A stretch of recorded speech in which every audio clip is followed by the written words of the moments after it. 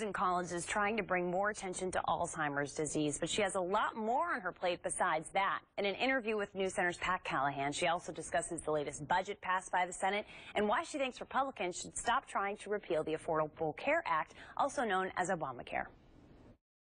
Senator, let me ask you about the Hope for Alzheimer's Act. What is the great need for why we need to spend more money on research here? Alzheimer's has become our nation's costliest disease.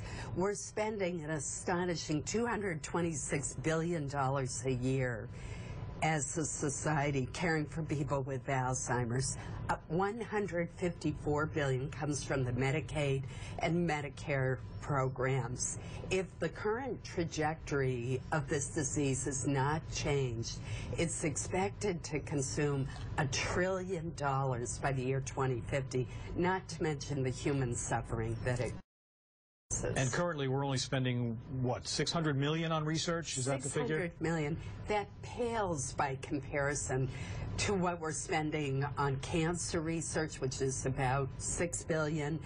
HIV/AIDS, we spend $3 billion. Cardiovascular disease, about $2 billion. And that investment has produced real returns, better treatments, means of prevention in some cases. And that's the kind of investment that we need to have for Alzheimer's.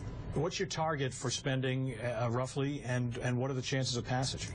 The target is to double the amount we're spending this year and over 5 years to reach $2 billion. That's not a number plucked out of the air. That's what an expert panel has told us we should be spending in order to take advantage of the many research opportunities that are out there. And if you think about that, the $2 billion is less than 1% of what we're spending caring for people with Alzheimer's. In addition, Alzheimer's is the only deadly disease in the top 10 without a means of prevention, effective treatments, or a cure. We really need to step up and increase the investment. And what are the odds of passage? I'm finding that more and more people are interested in trying to boost Alzheimer's spending, and they understand that the research is on the cusp of really making some exciting breakthroughs. That's what our panel said last week. The head of the Institutes of Aging told us that they're only able to fund about 12% of the worthwhile applications that are being submitted. So there are a lot of opportunities that are being unfulfilled.